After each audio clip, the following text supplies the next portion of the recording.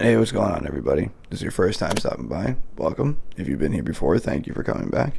And in today's video, I want to show you a pair of Jordans that happens to be a 10 retro. It's actually my favorite Jordan 10 that has released. It has the theme built around the home of New York City, which is where I'm from. And because of that, it happened to appeal to me. I ended up picking them up and was surprised that I liked them more in hand than I thought I would. And as you can see, it is a size 13 Air Jordan 10 Retro 30th. Color is dust metallic gold black retro, and these were released in February of 2015.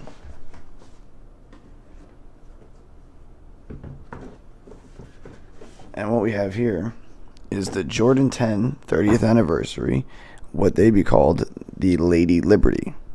And as you can see, they used a metallic silver kind of speckle up here with the black on the midsole and the black across the upper over here. And the leather on here actually is really nice. The material is really nice on these. And just to jump right into the start, I purchased these off of StockX a while ago and actually got them for about 130 bucks. And that is 60 under retail. So I can't be happier with my purchase. And as you can see, the metallic silver and the black would represent what they would say the cracked and crackled concrete of the streets of New York. And then on the bottom, you have the teal. And on the inside, you have the teal with the 30th anniversary logo there. And then you have this multicolor Air Jordan Collection logo under the tongue. And the teal represents the Statue of Liberty.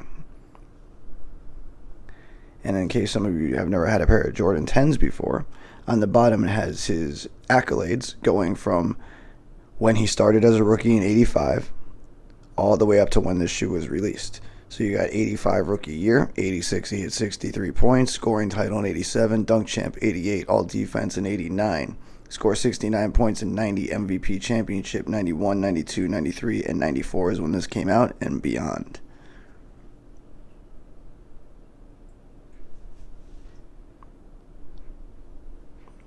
I think they did really good with these.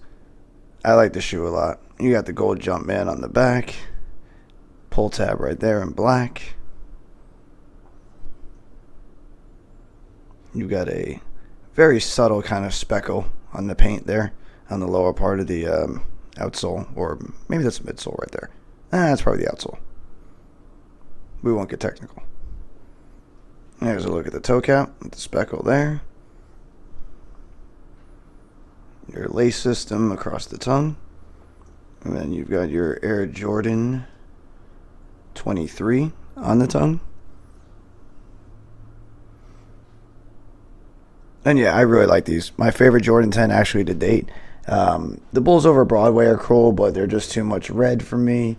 I really do like the NYCs. I have those as well. They're mostly all black though on the upper with a little bit of hints of gold. So they're very subtle. There's not too much story behind them besides the NYC on it. That's my home. And besides that, you have other things like the Chicago's, which were pretty cool, representative Chicago's flag.